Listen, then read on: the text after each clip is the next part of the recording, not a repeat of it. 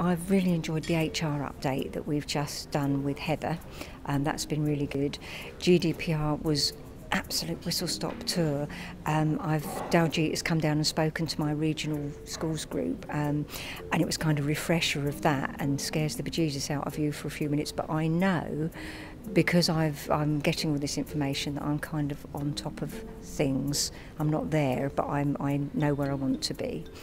So I haven't found anything that I wouldn't say was useful. Adrian's opening bit as to where we're going or where we should be looking to go, agree with all of it. It's just getting there. I'm looking forward to the governance one, and I'm also looking forward to parental complaints, because however good we think we are and however good we actually are, you are never going to please everybody. So it's making sure we stay legal and we just are able to support the parents in the best way, really. I've got a lot of notes. GDPR, some of the bits and pieces I've had other thoughts on.